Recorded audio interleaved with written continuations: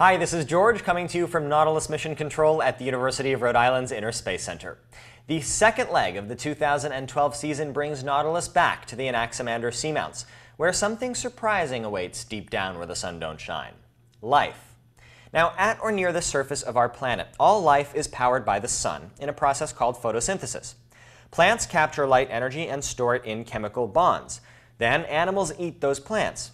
So at the bottom of any food chain, you'll find photosynthetic organisms. But what about deep underwater where there is no light? How can life survive? The answer is chemosynthesis.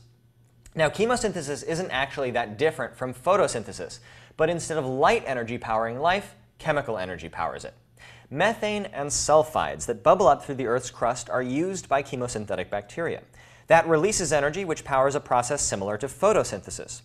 Organisms then either eat the bacteria or provide a home for them within their tissue and then use the energy that the bacteria produce. These tube worms, for example, have no mouth and no gut. They don't eat like most animals do. Instead, they depend entirely on chemosynthetic bacteria to survive. So there are two parallel food chains on this planet.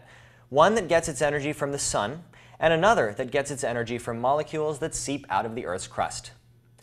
And this second food chain was discovered only 35 years ago by a team that included our very own Dr. Robert Ballard. Well, we hope you enjoyed this peek behind the science. For more, be sure to follow us on Facebook and Twitter, and of course, you can always join the expedition live, right here at nautiluslive.org.